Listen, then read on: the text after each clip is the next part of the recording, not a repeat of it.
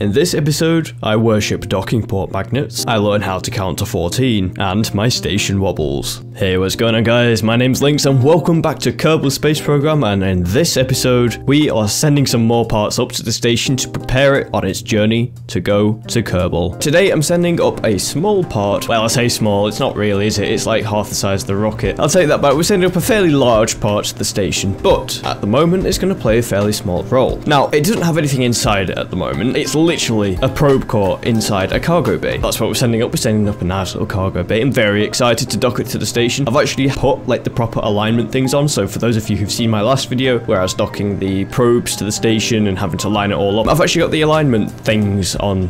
You'll see what I mean. I don't think this gravity turn is going to be the best. Ooh, that's a nice booster separation though, don't mind me. I'm very happy with how this craft looks. It did go under a couple of redesigns. Now you'll see what it's actually taken up. So let's actually fix this gravity turn. I mean, look at that, 66 kilometers. I can just turn the engine off already. But no, there's no crew on this mission. It's literally just a probe core, some reaction wheels, and it's all fine and dandy. Actually, I will be running... Never mind, I won't be running low on electric charge. I have tons of it. I have one solar panel inside in case I do. So this is what we are taking up. We're taking a three Mark III cargo bays. Inside here, we just have like a stupid probe thing just for controlling this, and some RCS tanks because I have RCS on this, which I should probably turn off. And as I was saying before, these are the alignment docking port things. Those are going to align properly with the other docking ports on the station, which means it will look very symmetrical and very nice. Anyway, without further ado, I think I need to get to orbit. And there we go, just leaving the debris behind over there. This stage has just burnt out and I have 4,000 meters per second left on this one. This is a pretty efficient stage, don't mind me saying. I don't know what my thrust was. 0.7, that's pretty good, you know. Might have overbuilt it a little bit. I mean, 4,000 just to go to Ash is it's not ideal, let's be honest. It's probably a little much, but alright, that 4,000 meters per second is probably going to come in useful because I just butchered that gravity turn. I completely messed up on that launch. We're actually doing the burn in the daytime. How nice is that? And it looks like a pretty nice craft. Now on the station though, this will look really good. I'm just trying to make the station as big as possible, just for aesthetic purposes. Functionality wise, it's probably not going to do it a lot of good. I mean, is it going to have enough fuel to actually get to Kerbol eventually? It doesn't matter. More boosters, more fuel tanks, it'll be fine. I'll strap boosters to the back of it if we need to. Right, so whilst that's all happening, I'm going to deploy the solar panel. The one single solar panel to power this 75-ton craft. It's something like that. I'm not exactly sure, but it's fine. And at this point, this just looks stupid. I mean, it doesn't look too bad, but it just looks stupid. Look, you can tell that I just slapped a load of reaction wheels in there and called it a day. Now, yeah, I did mess up that maneuver a little bit because I'm going to be hitting Ash at this rate. So let's fix that. Oh my lord. You can tell that I have really messed up that maneuver. But yep, that sure does match the inclination of this station. It's around here somewhere. It's one of these. It's one of the things in orbit. I don't know. There we go. It's not quite efficient, but for inclination purposes, it does us a favor. And since I have plenty and tons of fuel to spare, I think I can get away with it. Now then, whilst I'm warping to this next maneuver, for those of you who've been keeping up with the cursed Kerbal Space Program series, basically where I increase the terrain heights, flip the atmosphere upside down, you name it, I have a really exciting one planned that I should hopefully be recording soon, and I'm really excited to bring that to you. So this is why this is a little bit of a shorter episode today. Just doing a little bit of maintenance on the station, but it has a good purpose. We're trying to get it ready to go to Kerbol, and when we get to Kerbol, I'm gonna fill its cargo bay with God knows what, and I'm gonna send them all to all the planets. It's probably gonna be a load of probes initially, and then later on we'll send individual missions over and stuff like that, you know, just diversify the amount of planets we're visiting to. I do have some moons to still visit. I need to go to Eidos, which is around Gateway, and Ansia, I believe. After that, we will have visited everything, I think, except Fury. That's something I need to do as well. I need to rendezvous with... Bob, you're out again. What you doing? Bob's been outside the station for I don't know how many episodes now, but... I thought I got him back in last time. Which one is it? Which one am I actually rendezvousing? I think it's this one. It changes all the time. We've got Hydra's plane ship over there. We've got Bob Kerman. We've got the Combe 1 lander for some reason. I'm sorry, but if your destination was Combe, it's on the other side of the solar system, my dude. Alright, so I think I've targeted the right one. If not, it's in that sort of general area. There we go. We have a separation of 2.9 kilometers. Not quite right, but it's close enough. Now, the real question is, was that actually the right one to rendezvous with anyway? I don't know. We'll find out. Yes, it was. There it is. Set as target, going nowhere. Separation is a little different, but 12.7 meters per second of a velocity difference isn't too bad. So let's sort that out, shall we? Hello there. Hello. Please don't blow up on me. Good evening, going nowhere. I don't think I've forgotten about that meme, by the way. The gnomes will return soon. You just never, ever know when. They're meant to catch you off guard, you see. So if I time the gnomes just right, you'll be lured into a false sense of security. Alright, now the problem I have currently is I'm gonna have to do a lot of moving around for the various crafts that are already docked to the station. Alright, we have a nice little collision course, so let's just let that. Please don't look. Oh, it did it. It did the thing. I saw you. It does that. See, every time I time warp, don't do it. I have confidence that you won't do it again. Every single time I time warp next to this station, it wobbles. It just decides, nah, you know what? I'm just gonna wobble today. It's doing it. It's freaking doing it. And if I knocked the station because I started. That's annoying. Ah, well, I mean, it's doing it again.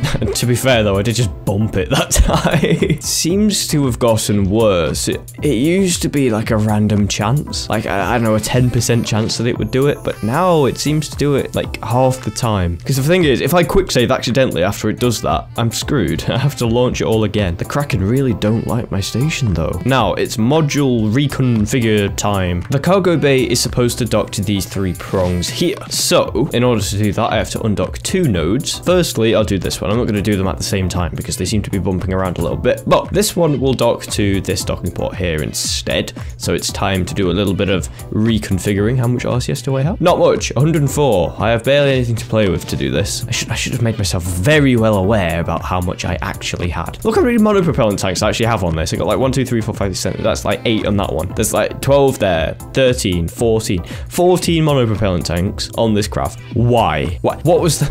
What was the point? We'll ignore that. We'll ignore that one.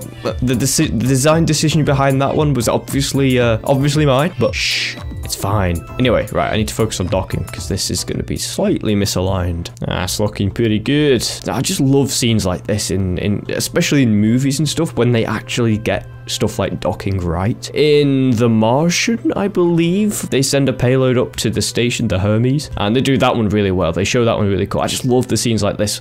Vast stations, things just going and docking with them, and it's so cool, especially when movies get it right. In games, it's one thing. I mean, obviously, you'd expect it from something like Kerbal Space Program, stuff like this, vast ships docking with each other. Also, why am I missing a relay? Why am I swear to God.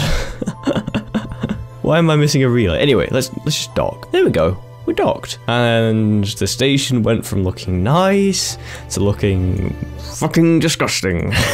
Right, now you thought that looked horrific. Look at this. Now this is what I call awful. There's actually no monopropellant on this. I have 5 monopropellant. No, I have to dock again. This one's going to be not a doozy. This one's going to be an oopsie doopsie. Me and my 0 monopropellant. I see.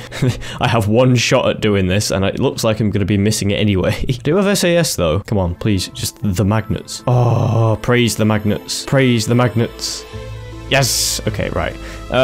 Yeah, that's probably not the best way to go about this one, actually. See, if I had 15 monopropellant, I might be able to do it. Yeah, let's try it. 15 monopropellant. See, I could just dock like another crew thing to it, but I've taken all the crew back, so I can't. There's really not much I can do. Now then, I am going to dock with this port down here. That one. That one's my target. This is the one that we're going to be docking to. 13? Bro, I've used barely any. And now I'm on 12. 11.4. I'm just turning monopropellant off at this rate. It seems to be using it to balance me out when it should really just be using SAS. But, well, there we go. 0 meters per second. I'm going to have to push the station a little bit to get myself a little bit of backwards movement, downwards movement at this point. But it's not gonna clear the ring, is it? That'd be a fat no. Oh, just about. This is the stupidest thing I've seen. This is just the dumbest thing I've probably done, and now I've just got to make sure that I do this properly, good and proper, because at the moment, because I've been pushing myself on the station, I have taken myself on a course that I really don't want. 5 no, this is just not going to work. 4.8 monopropellant. Actually, that's looking pretty close. You know, that's not looking too bad, is it? It's a very simple way to do this. Just hope the magnets work. Me and my 3.4 monopropellant left. The magnets. Yes. Yes.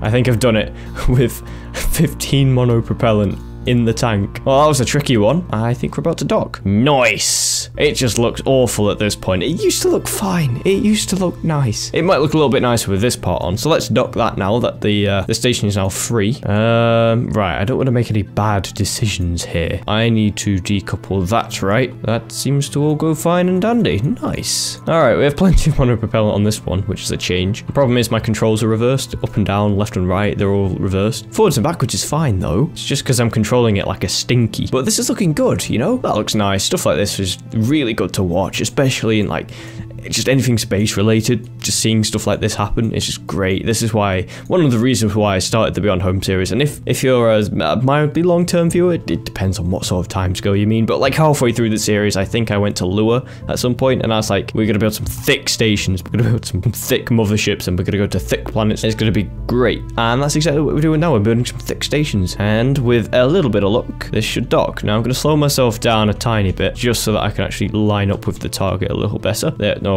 I went way out. Boom, instant dock. Now you'll love to see it. Yeah, let's rotate the station so it's the right way up. Let's open all of this. Oh, isn't that just brilliant? Isn't that just brilliant? Just to see, you know, that's just cool to watch. A massive station like this. I'm not a fan of the things sticking out of it, I'll be honest, but it just kind of adds to the aesthetic, right? At least it's semi-symmetrical. The problem is I'm still missing this flipping communications thing. I don't know what happened to it, but it's kind of gone. Maybe I'll put something else there instead, you know, because this is technically symmetrical with these two here, the docking bay here, and then I can just stick something else down there. Yeah, it's kind of cool. Like if I get like better antenna at all, then I'll probably put a better one down there and it'll look fine. Oh, I've just done all of that and I didn't even deploy the solar panels. That's a shame. Look at that. Look at them deploying now. That's great. But anyway, guys, thank you so much for watching this episode of Kerbal Space Program Beyond Home. If you enjoyed that, please do help the channel out. Help me out by leaving a like, subscribing if you enjoyed the content and if you want to see more, and make sure to check out some of my other videos. For example, the Cursed Kerbal Space Program playlist will be linked at the end of the video. So anyway, guys, thank you so much for watching, and I'll see you guys in the next episode.